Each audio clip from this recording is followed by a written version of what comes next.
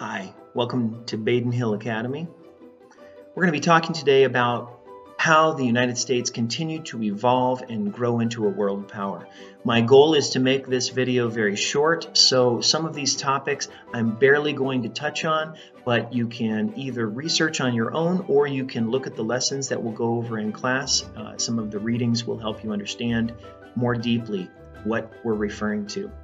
So this lesson begins with the Spanish-American War. You need to know that the Spanish-American War was a turning point in U.S. history. The United States wanted to grow as a world power.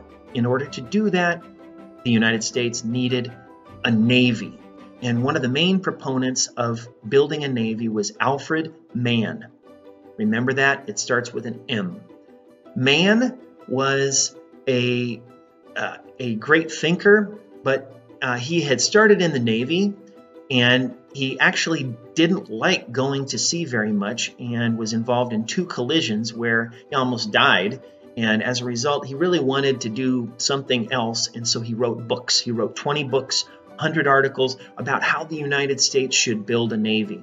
He was a friend of Teddy Roosevelt, and so he had some power. So his views were basically expansionist views. On the other side, I want to talk about another guy whose name starts with M. His name is Jose Marti. So Mann and Marti. Marti was someone who fought against expansionism, particularly in Cuba. He was a revolutionary writer, and unfortunately the Spanish government, because the Spanish controlled Cuba, they didn't like him very much and they eventually exiled him. But he eventually made his way back, and he led a revolutionary movement in Cuba trying to get rid of the Spanish government. He died in 1895 as a revolutionary, but his ideas lived on. In 1898, because trouble was brewing in Cuba, and Cuba was close to the United States thought maybe we should get involved. There were a lot of reasons for the United States getting involved, and some of them had to do with money, because the United States could make a lot of money from Cuba. And remember, the United States wanted to increase its power worldwide. One of its warships, the USS Maine, was docked in Havana Harbor, and suddenly there was an explosion. Immediately, the United States, and especially the media, the newspapers of the time, said, "Oh, this is the Spanish government, this is their fault," and so the U.S. declared war on Spain. When they declared war on Spain, that meant declaring war on Spain everywhere, even in places as far away as the Philippines. And so the United States went to war with Spain. Admiral Dewey took his fleet of ships to the Philippines and sank all of the Spanish ships, and basically won the war. There was also a land battle, and this involved Teddy Roosevelt in Puerto Rico. The famous battle is called the Charge up San Juan Hill, and Teddy Roosevelt led the Rough Riders to victory. He became very popular with Americans and eventually became President of the United States very shortly after that. Now, how did Americans feel about this war? Well, Secretary of State John Hay described it in this way. He said it was a splendid little war. Why was it splendid? Because the United States won all these treasures, these territories. And why was it little? Because it happened so quickly and without really any very much loss of American life.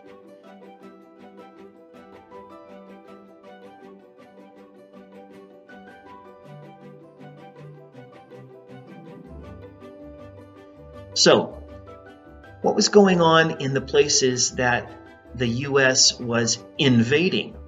Cuba and the Philippines. They had basically already started insurrections. The people there were fighting against the Spanish government before the United States even came. And in Cuba, Marti led with the battle cry, "Cuba Libre." Cuba Libre means free Cuba. And he wanted to have an independent Cuba, and many Americans had promised him and others that, okay, if you help us fight against the Spanish, then we'll give you your freedom and your independence. The same thing happened in the Philippines with a man named Emilio Aguinaldo. Aguinaldo was promised that the Philippines would be independent after the war, but it didn't work out that way. And Aguinaldo then became a revolutionary against the United States. And they were using guerrilla warfare. That means that soldiers were fighting not in lines and rows and in the traditional way, but fighting from the bushes and attacking in small groups by surprise. Now, what were the costs of not just the Spanish-American War, but the insurrections, and specifically the insurrection in the Philippines? Well, you need to know that hundreds of thousands of Filipino people died. And so this is really a black mark on U.S. history. We gained territory and control, and we had good reasons. We wanted to promote democracy. We wanted to help people become more educated and share with them civilization. We wanted to maybe help them become Christian. But the problem is we used our power, we forced them to do things our way, and we need to look at that very closely.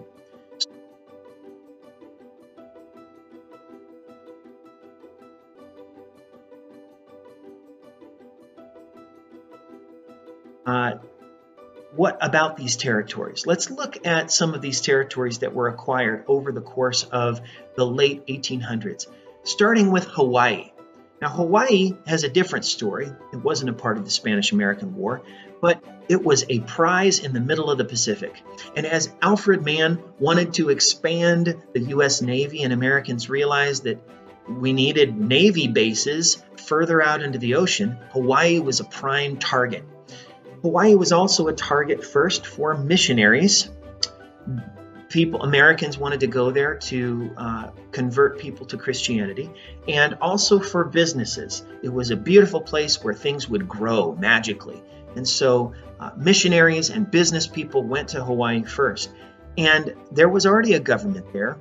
There was a monarchy with kings and queens, and the last queen was named Queen Liliuokalani. She was very well educated and really an important figure in history.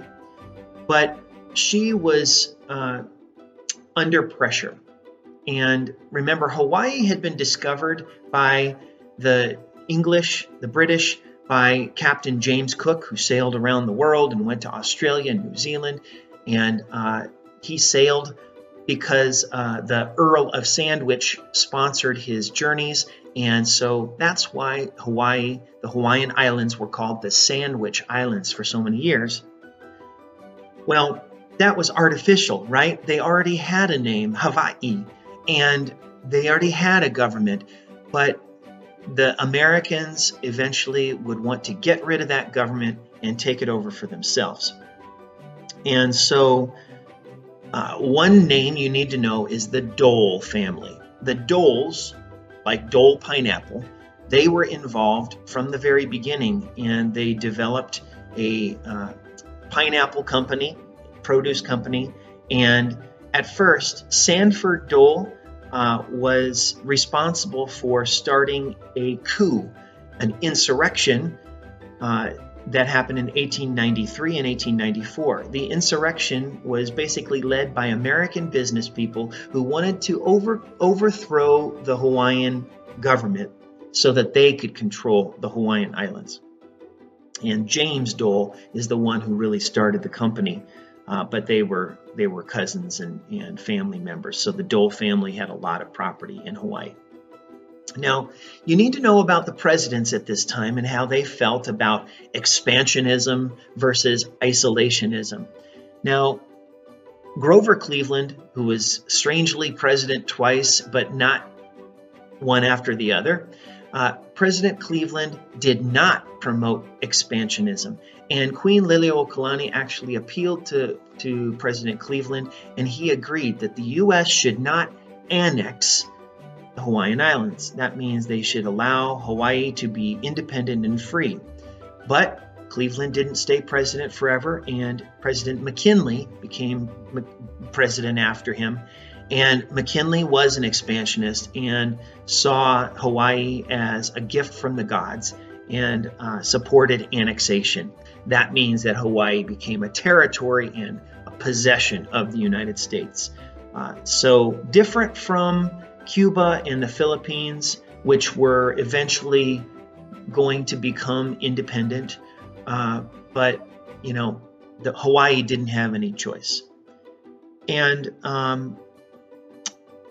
you can see then that this provided a foothold for the new Navy, America's new Navy, and this is one territory that the U.S. acquired, along with Guam and then Puerto Rico, which were also islands that could provide naval bases for the U.S. in order for the U.S. to expand its power.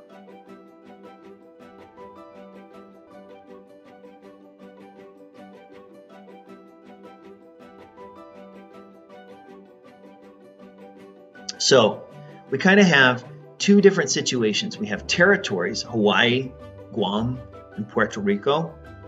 They are possessions of the United States. And we also have occupations like Cuba, the Philippines, and another one, Panama. So Cuba, as I said, had a U.S. military governor, and then basically a U.S.-sponsored constitution that allowed the U.S. to have a lot of control of Cuba. There are three things you need to know. That first of all, the U.S. had what was called the Monroe Doctrine. The Monroe Doctrine was under President Monroe. It was a policy developed that said no European power, no country from Europe should get involved in this part of the world, the Western Hemisphere, we'll call it. And so that was from President Monroe's time. He said, no more European meddling. Well, remember, Spain still had those colonies, and so the Monroe Doctrine was kind of going against that Spanish colonization. So when President Roosevelt took over, he had what was called the Roosevelt Corollary. And his idea was, if there's any problem in this part of the world, we will get involved with that country to make sure that it doesn't affect our interests.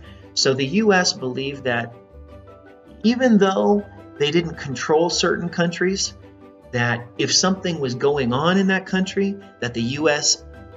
had a right to go in with their military and put down any trouble. And so this was very important, the Roosevelt Corollary. And this was extended in Cuba with the Platt Amendment. The Platt Amendment, sponsored by Orville Platt, it basically said that the U.S. had a right to do whatever they needed to do in Cuba to keep order. So those are all important things to remember. Also remember that President Roosevelt continued to build the Navy, and he sent out the Great White Fleet. This is a huge fleet of warships that was sent around the world. This was a peaceful mission. You can say peaceful, but remember, the point is that the U.S. wanted the whole world to know how powerful they were.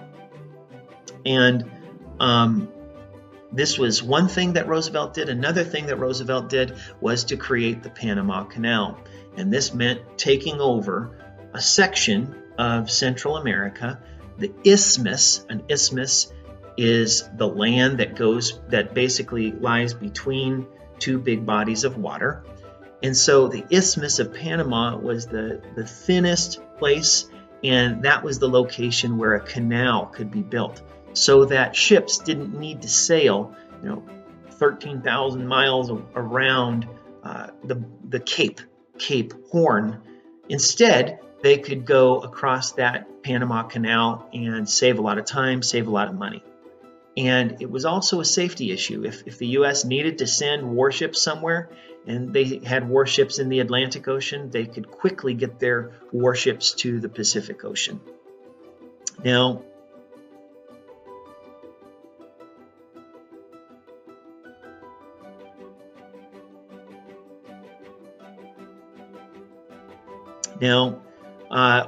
Teddy Roosevelt had a saying. He said, "Walk softly and carry a big stick."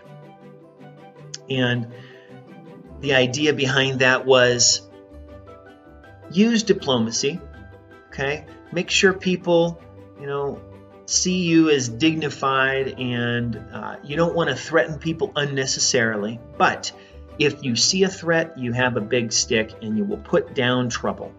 And so that was his principle. And when he ran for vice president with President McKinley, that was their campaign slogan. And then he talked about it later on as well. Well, one thing that was kind of the walk softly part of this was Roosevelt's work on the world stage.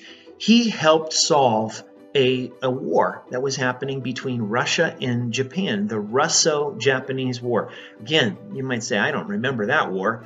That was in the early 1900s and involved disputes over islands that are on the coast of Russia and also the coast of Japan. And they are disputed largely because of fishing rights. Well, Japan was a rising power in the world and Russia was declining. They had an empire, but it was weak. And so Japan, who had industrialized, they had built a navy, they were able to sink all of Russia's ships. Well, the United States then, Teddy Roosevelt got involved and was able to arrange a peace treaty between Russia and Japan, and the end of the Russo-Japanese War was a relief to the world. Everybody was afraid this would blow up into a bigger war because Russia had a lot of allies, and Japan actually was an ally of the United States at that time. And so Teddy Roosevelt earned the Nobel Peace Prize. Even though he talked about that big stick, he earned the Nobel Peace Prize from his work there. At this time, he also dedicated the Union Square memorials that we have, the Dewey Monument that we have here in San Francisco. And Teddy Roosevelt was also known as a big business monopoly buster. So again, that big stick. He used the big stick to keep corporations, businesses from becoming too big and threatening government authority and government power. And so he was a monopoly buster. And another thing he's known for is conserving the environment. So Teddy Roosevelt's face is up on Mount Rushmore for a reason. He had a huge impact, starting with the Spanish-American War, continuing to when he kind of stepped into the presidency after McKinley was assassinated, and he led the country to becoming a global power.